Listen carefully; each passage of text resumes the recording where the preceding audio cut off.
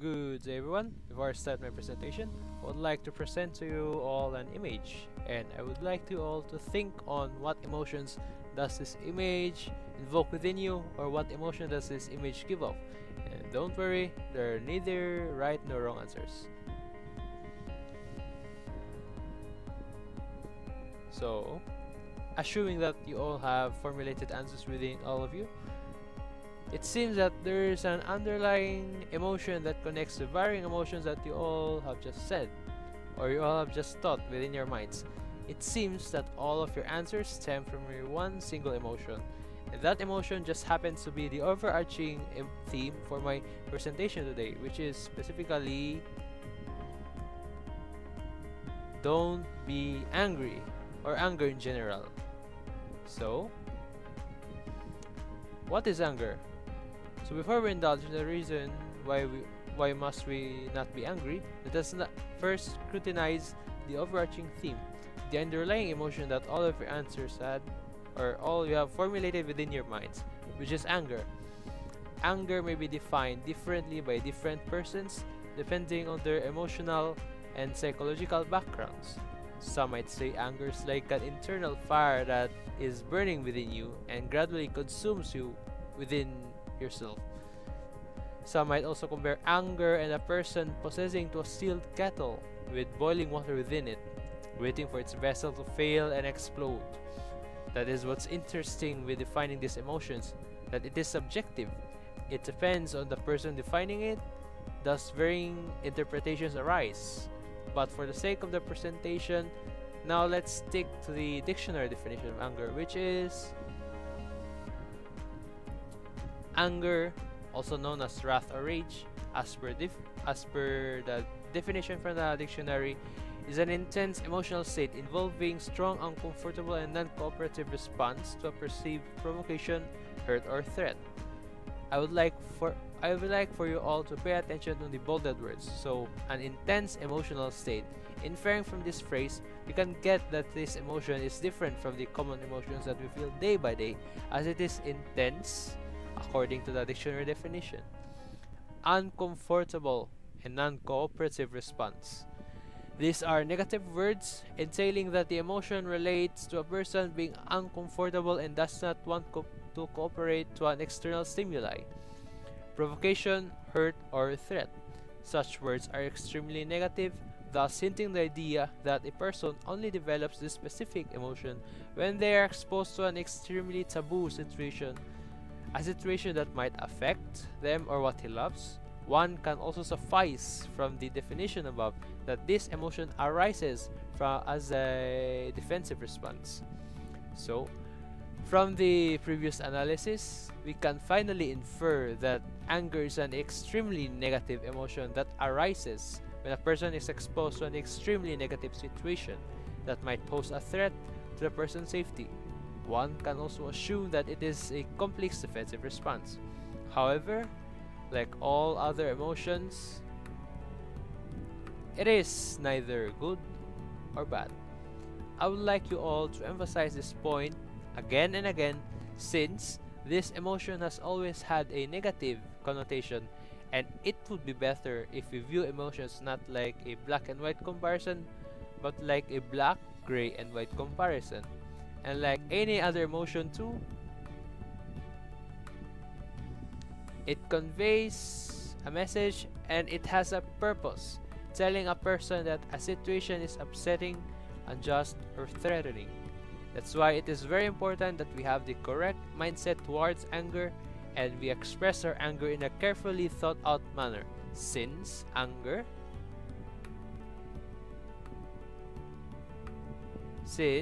a skewed perception on anger is really dangerous, because if one's hard-red reaction or conditioned response to anger is to explode uncontrollably, such message will never have a chance to be conveyed, therefore failing the main reason for expressing such emotion in the first place. Having a skewed perception of anger will cost one his relationships with other people and their perception of him, his rational judgment diminish, and much more importantly, his path to success compromised. And unbeknownst to everyone, There are 3 types of anger, and each depend on how the emotion is expressed. Knowing these 3 types of anger is important in processing on how should we address such type of anger. Moving on. So, the first type of anger is passive anger. As hinted by its name, this type of anger is expressed by passive means. This type of anger expression is commonly shown by people that do not have the moral confidence and strength to express their anger in a more outwards and physical manner.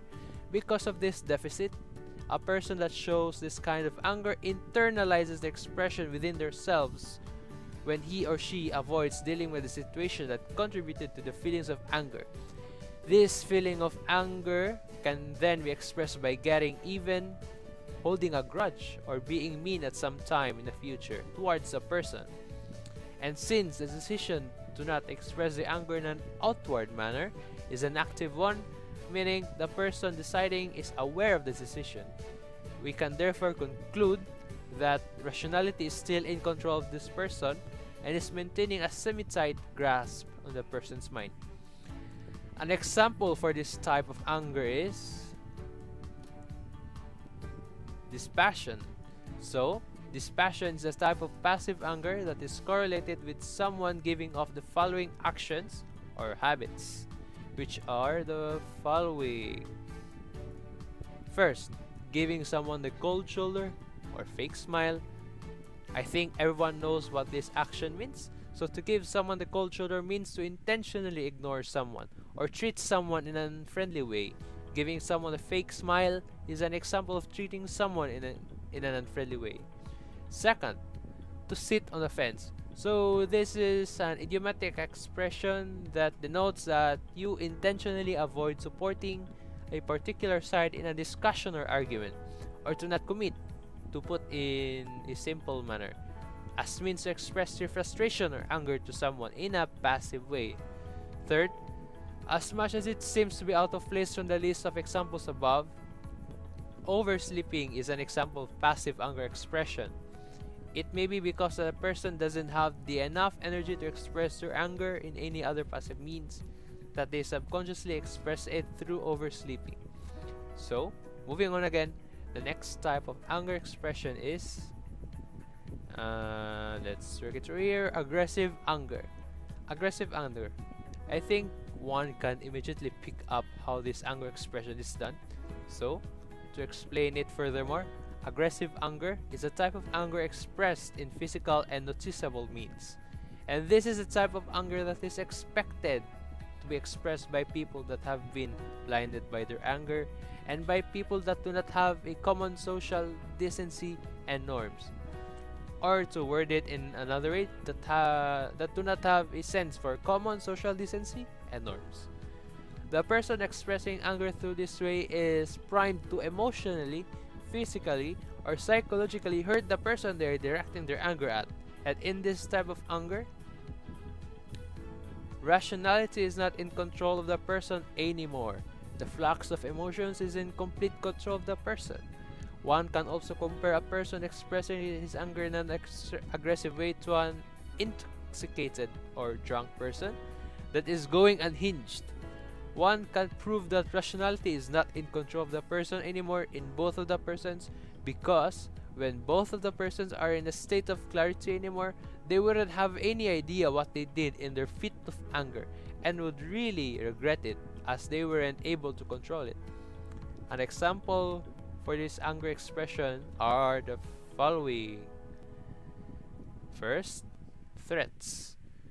So threats is this type of aggressive anger that is expressed by the following actions again, which is number 1, the most common for the threat, frightening people by saying how one could harm them, their property, or their prospects. The idea of harming people like you is not an innate characteristic of the human person, as we are hardwired to be sociable. So the circumstance wherein one can threaten someone is caused by the rationality not in control of the person anymore. Number 2, the expression to fist or shake Or to shake your fist, in the other hand, is to shake your closed hand in the direction of the person as a way of showing that you're angry at them.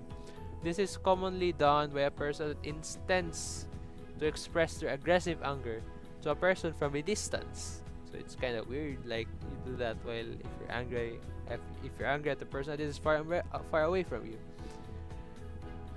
And number 3, the third part.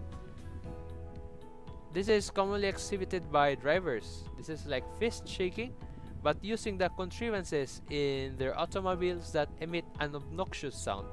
For example, the horn, to express their aggressive anger or frustration to a person from a distance. And finally, the last form of anger expression is, let me correct it, assertive anger. So this is a type of anger that is expressed through assertive means. Assertive in a way that is having or showing a confident and forceful personality. It is usually the best form of anger expression, as the anger is expressed directly in a non-threatening way to the person involved. A statement such as, "I feel angry when you," the following, blah blah blah, is an example of assertive anger expression. Because since a person can himself decided on how he would express his anger directly to the person, that entails that the expression sounds and remains blunt, but still remains diplomatic. This connotes that the rationality is still of full control of the person that is exhibiting this type of anger. An example of this anger expression is sternness. So sternness defined by the dictionary is the act of being stern, which in turn denotes being hard and severe in nature or manner. It is also the act of calling out a person on their behavior with their voices raised with utter disapproval or disappointment. This is the tamest example of anger expression among the examples listed, since this example is commonly exhibited by everyone, ranging from your parents and friends to your superiors and other professionals in the workplace, though the degree of how they express it may differ on their individual psychological states. Examples of this may range from reprimanding a subordinate. So this is a commonplace phenomena in a workplace when a subordinate is exhibiting undesirable work or performance.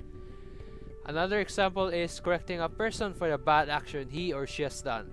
This is the general form of the first example and is prevalent in varying social situations, ranging from the household to a corporate situation. After elaborating the types of anger expression and their respective examples and repercussions, now it is time to discuss on what are the varying effects of anger in general. So let's move on to the next slide. So what are the effects of anger actually?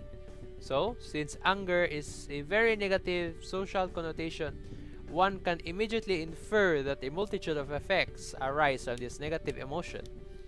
Such effects are commonly grouped into 4 categories, namely, so again, the 4 effects or the 4 facets that anger can affect is: first, the mental health; second, the person's career; third, the person's relationships; and lastly, their physical health. So, moving on. Mental health first. So, chronic anger, which denotes being in the state of anger for long extended periods of time, consumes huge amounts of mental energy and clouds one's thinking, making it way more harder to concentrate or enjoy life. That's why it is often hard to think clearly when one is frustrated. That's why it is often recommended to have a clear mind, free from anger, before doing any decision making. And such emotions can also lead to stress, depression, and much worse, it can also lead to other mental problems. Another category that can be affected by anger is one's career. So, Uncontrolled outbursts of anger towards one's colleagues, supervisors, or clients worstly can lead to the respect for you to erode and diminish. Being unable to control your anger in the professional field will create a negative stigma in your career that will affect you and your credibilities in the long run, as one intends to further broaden and develop one's career. Also, exhibiting uncontrolled anger in a professional situation will make you look unprofessional, the stigma that most professionals are afraid to be associated with. Another factor that can be also affected by anger is relationships with other people. So, anger can cause a lasting scar in the people you love the most and poses an obstacle in your friendships and work relationships. Also, exhibiting explosive anger or aggressive anger makes it hard for others to trust you, speak honestly, or feel comfortable, which is also damaging to children. That's the worst part. And another long-lasting effect of anger in one's relationship is that less people will trust you. And the last factor that will be affected by anger is one's physical health. So, constantly operating at high levels of stress and anger, or to simply put it, if one is angry and stressed all the time, it is very detrimental to one's health, even reaching up the point of leaving long-lasting health effects that can damage one's body in the long run. There are many possible complications stand out that can be the result of exhibiting chronic anger all the time, but 3 complications stand out from the rest, based from how they are common with people that display the said emotion. The first major complication is high blood pressure. So, excessive expression of anger may cause your blood pressure to peak from 30 to 50 points from its usual levels, so that's already very high. Such complication is very detrimental, most especially to people that already have resting blood pressures that are excessively high. Next on, the second major complication on one's health by excessive anger would be stroke. So, stroke occurs when the blood pressure reaches nearly at levels of 200 mils of mercury, so that's already extremely high. And such complication is characterized by the bursting of one's artery in the brain. Such bursting of the blood vessel in the brain is succeeded with a brain hemorrhage and can quickly lead to a coma and further on, death. Sounds serious, right? Well, you better be, because from recent studies, they show that the higher the blood pressure a person has, the greater the risk for them to have a stroke anytime in their lives.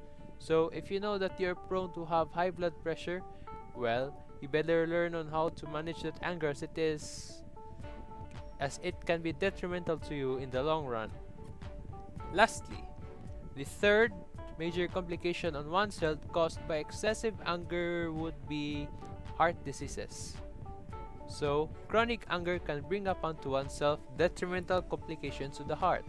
A study published in Circulation 2000 discusses and proves that getting angry increases your chances of developing a heart disease and suffering a heart attack by a significant amount. Also, on the other hand, other extreme emotions too, including anger and sadness, can also bring stress to the heart. Besides those major complications previously explicated, there are also other possible minor complications that may develop as a result of one being too angry, such are cancer, gastrointestinal complaints, the stomach pains, diabetes, asthma, or back pain. So, after listing all the effects that are the outcomes of one being too angry and how they are detrimental to one's different facets of living, I think it's time now to talk on what to do to be able to control this internal flame within us that resides within all of ourselves. So, one might ask this question. So how should we manage our anger then? Well, frankly speaking, managing anger may vary drastically from one person to another, as it depends on their respective lifestyles and psychologies, but some general key points may be established that can serve as a starting point for people to develop their anger management and further branch out to target those specifics that only they themselves know how to tackle with. So, before we dive in the question of how to manage and control our anger, let us first ask the question on what anger management really is. Surprisingly, many people think that anger management is about learning how to completely suppress your anger, or suppress or to completely eliminate it, in other words. But in reality, anger management is always not equal to complete anger suppression. It is the opposite from the previously explicated assumption. Also, one must also keep into their minds that never getting angry is not a healthy goal. No matter how hard we suppress and tamp it down, it will always come out no matter what we do. And what anger management really is, and its true goal, isn't to suppress feelings of anger, but rather to understand the message behind the emotion and express it in a healthy way without losing control. When you do, you'll not only feel better, you'll also be more likely to get your needs met. Be better able to manage conflict in your life and further strengthen your relationships with one another. Now, we have emphasized the true goal of anger management. So, let's now head on to discuss some helpful tips on how to reduce your anger. Remember, these tips only serve as starting points, and you're always allowed to further expand beyond the limitations of the tips listed here if it is necessary to the abatement of your anger. And always, let's head on to the first tip, which is the always rest well. Every time. Overworking oneself is really detrimental. Getting too busy and tackling too many things can make one very irritable. So, if one is well rested, wait, let me fix this technical anomaly. So, if one is well rested, it will be harder to make them angry. Next on, tip 2, exercise. So, physical exercise can reduce stress and tension. By getting your body tired with exercise, one won't have the pent-up energy to get mad anymore. And exercise also encourages the release of dopamine, which is commonly referred to as the happy hormone. Next on, tip 3. Try to avoid alcohol consumption as much as possible. Alcohol and anger are a deadly combination. Alcohol will cloud all of one's rational judgments, thus eliminating one's self-control. Or to put it into much simpler words, alcohol can bring out the worst in you. So never try to consume alcohol, especially when you're experiencing an anger episode at the moment. So, next on, tip 4. Wait your anger out. So, if you're angry with someone, or if someone evokes feelings of anger within you, do not confront the person right away, as you will definitely regret it later what you will do when your mind is clouded with anger. Wait for a while for the anger to recede, doing slow, deep breathing exercise in the process of waiting, just to not waste your time, and if possible, delay confronting the person as much as possible. The minimum could be a day, and when the time comes, your anger might have passed already. Doing so, or doing such, prevents uncontrolled outbursts of emotion towards a person you have beef with. Tip 5. Always think the long term. This tip, if you notice, is associated with the previous tip in context with your actions now having a long-term effect on you and everyone around you. It is important to think of how our actions might impact us in the future. One must ask this question to oneself. Is this issue I am angry about going to affect me in this? Is going to is this issue I'm angry about going to affect me in a year's time? How about in 10 years?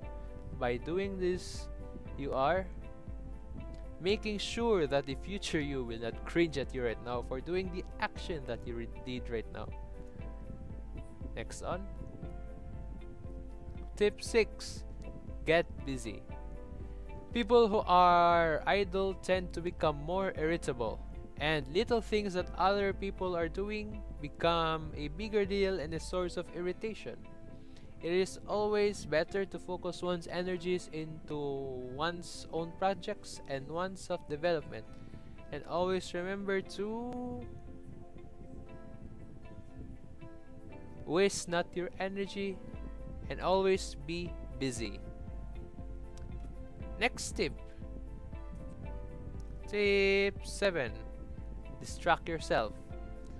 There's a saying that goes that ignorance is bliss. Though not true every time, such saying can be put into good use with anger management. If you feel that internal flame of anger rising within you, one trick is to distract yourself. Read a magazine, look at a different scene outside your window, or mentally think of a beautiful place, a place where you want to be in right now. This will shift your mind to other things. And also keep in mind to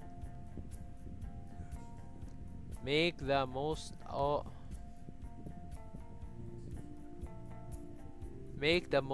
of your time. Sorry for that technical anomaly again. So, tip 8. Put some allowance. Self-perfectionism is a self-destructive habit, as it erases the human quality within us to make errors and, more importantly, learn from them. That's why you don't have to be a perfectionist. Prepare yourselves in advance for delays, traffic problems, and glitches in meetings. Please do keep in your mind and in your heart to don't be too harsh on yourself. The only mistake in committing a mistake is to not learn from them. Please do always remember that. Next on, tip 9. If the anger within you is too much to handle, then you must always find a way to release your anger safely. If one can divert their anger in other means, then it would be a healthier way for them and the people around them. Exercising and doing manual work can do the trick. There, let me rephrase that. Exercising and doing a manual work can do the trick. Talking to a supportive friend is also helpful. And if you are really furious, it is better to go to a safe place with nobody around, and you can shout and release your anger there. And also, remember to always vent off wisely. So for the next tip, tip 10. Tip 10. Avoid unpleasant situations as much as you can. Though, a common advice, there are actually some situations where being a pacifist. Let me rephrase that again. There are actually some situations where being a pacifist pays you a lot. Know the things that usually makes you angry. Before indulging in those things or situations, depending on the situation, try to either prepare for it or just avoid it completely, to avoid any trouble that may cause your anger to spark and build up within you. And if possible, avoid it completely, as such situation or things to be really sure. Tip 11. If the steps before do not have any effect on abating your anger whatsoever, it is recommended for you to see a doctor as soon as possible. If you're getting angry for no particular reason at all, then you might need yourself be checked up by a doctor. There are some common medical causes of anger.